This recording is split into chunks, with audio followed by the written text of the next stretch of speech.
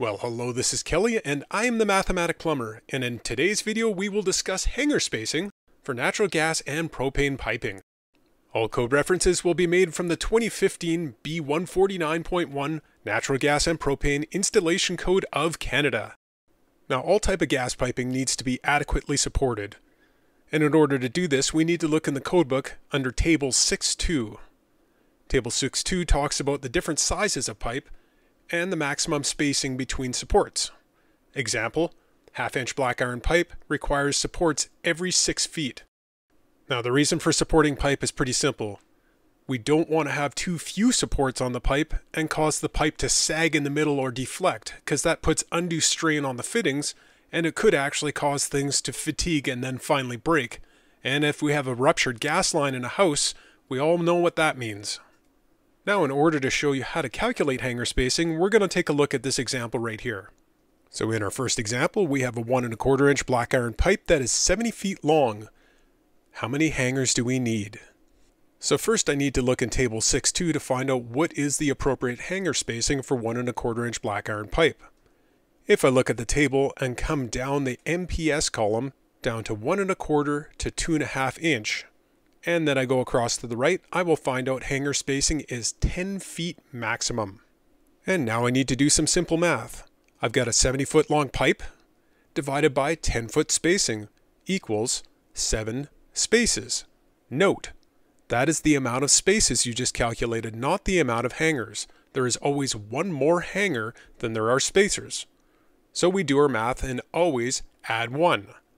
So 7 plus 1 equals 8 hangers. Now in my next example, I have 40 feet of half-inch black iron pipe. Now I look back to Table 6.2, and half-inch black iron pipe is good to 6 feet spacing maximum. So I take my 40-foot length of pipe and divide it by 6. But note, I don't get a nice clean number like last time. It equals 6.66 spaces. Well, that won't do. So whenever we see a decimal place of any type, we round up. So 6.66 rounded up equals 7, but now we still need to add 1 for our first hanger. That equals 8 hangers. Well, now let's look at a whole home system. I have a 1 1/4 inches coming from the gas meter all the way off to the first furnace there. But it branches off to 1 inch that goes down to the water tank, and then the last little leg off the end is all half-inch, and that's color-coded so you can see where the pipe remains in the size that we're dealing with.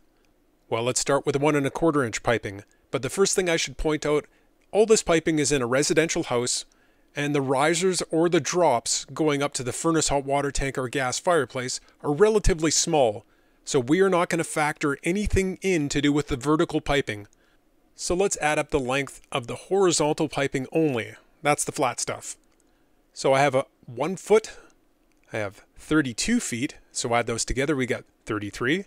Plus 11 more feet going off to the furnace, which brings us to 44 feet.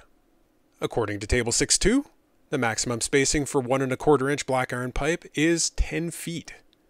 So 44 feet divided by a 10-foot spacing equals 4.4 spaces. So now we need to use the round up rule, which brings us to 5, and plus 1, which equals 6 hangers. Let's move on to the 1 inch piping going down to the hot water heater. I've got 12 feet going across here, and then a further 8 feet going across to the water heater. Once again, vertical piping is not factored in, just the horizontal stuff. So that equals 20 feet of pipe I need to calculate for. The maximum spacing for 1 inch black iron pipe is 8 feet. So I need to take 20 feet and divide it by the 8-foot spacing, which gives me 2.5 spaces. So I now need to round up and then add 1. 2.5 rounded up is 3. Plus 1 equals 4 hangers. Now the last little part is a section of half-inch black iron pipe. Now we have a 5-foot section going up and across, and then we go to a 13-foot section. 13 plus 5 equals 18 feet of half-inch black iron pipe. According to Table 6.2, the maximum spacing for half-inch black iron pipe is 6 feet. So 18 feet divided by 6-foot spacing equals 3. But we need to add 1 for that first hanger, so I need 4 hangers for half-inch. Just so we are clear, this is the method that we use for class. When we're doing this in the field, we want to bring extras with us. maybe 50% extra. Do your math on this and bring more. It always sucks getting to the job site and realizing, whoops, I ran out of hangers because I didn't bring enough. So always bring more, because if you buy too many, you can return them. Just keep them in good shape and keep your receipt. If you're doing a big commercial or industrial job, you will need supports on the vertical piping. But now we're talking about vertical rises that are like 20 feet tall, getting from story to story. So be prepared for that.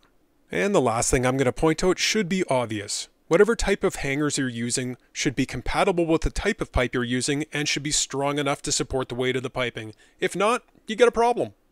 But this brings us to the end of the video, and you have yourself a wonderful day.